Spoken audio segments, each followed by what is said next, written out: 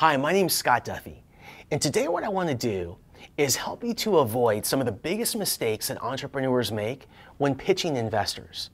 So let's say you've got that big meeting. Here's a few things that you don't want to say, you want to avoid in your pitch. The first is this: we're first to market.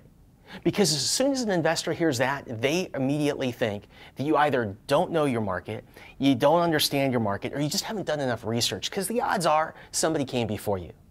The second is we have no competition.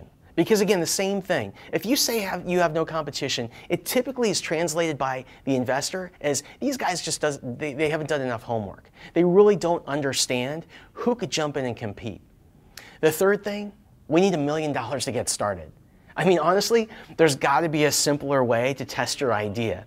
What the investor wants to know is there a faster, simpler, cheaper, easier way for you to get to market and test what it is you're telling them is going to work.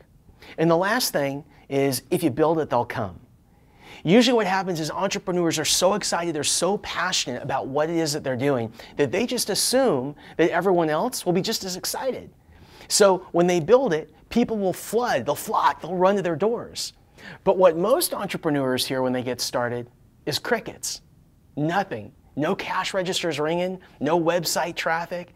And so, again, you need to avoid the mistake of believing if you build it, they'll come. Instead, what you need to do is build a solid plan that shows an investor that you know it's going to be work in order to build traffic, in order to build an audience, in order to build sales. But man, you've thought through that and you have a sound strategy for crushing and achieving that goal.